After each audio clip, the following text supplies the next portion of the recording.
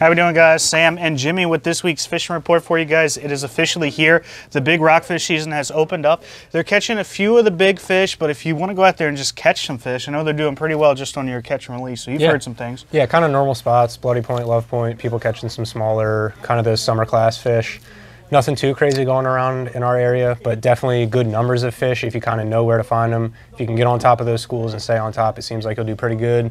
But besides that... Yeah, I mean, if you still want to shout at the big fish, there definitely are a few left in the bay, but you're going to want to start heading south. Most of those fish are headed south. So if you're leaving out of Sandy Point, if you can get down towards Chesapeake Beach, make that run, you probably have a pretty good shot, or even at the mouth of the chop tank is probably the most fish I've heard caught.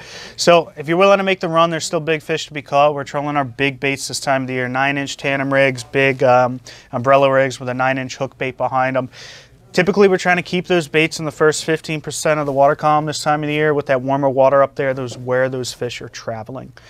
So white perch are starting to fizzle into the creek slowly. Hearing a little bit more about them. Nothing too hot and heavy, not really in their normal summer haunts yet, but they're starting to show up kind of mouth of the rivers, mouth of those creeks.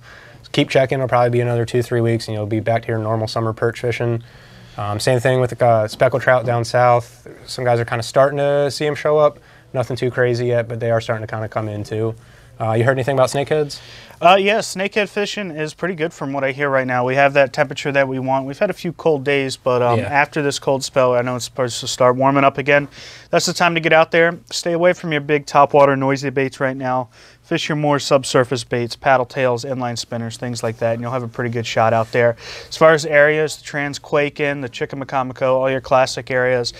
If you want a shot on a Western Shore snakehead, this is the time to do it. They don't have all that pressure yet, and we know these fish on this side are a little bit smarter for whatever reason.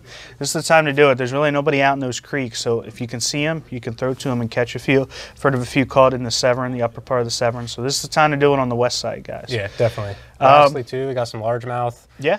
Nothing too crazy going on. Starting to kind of summer moved up. Some are off bed, some are on bed, so it's kind of that in-between period. You're probably going to walk the bank and see a couple, but post-spawn bite really hasn't hit yet. They're just kind of hanging out on beds and around that area. As far as crabbing goes, I know some people are starting to catch a few, more so in the southern parts of the state here. I know some folks down at Bloody Point have been doing well on the traps.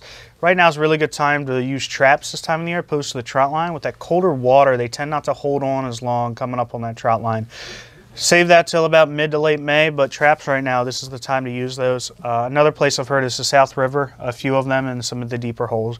You're still in pretty deep water right now for the guys. I've heard 15 to 20 feet for your crabbing. Yep. I think that just about fixes it up for you guys. Well, good luck out there, and look forward to seeing you next week.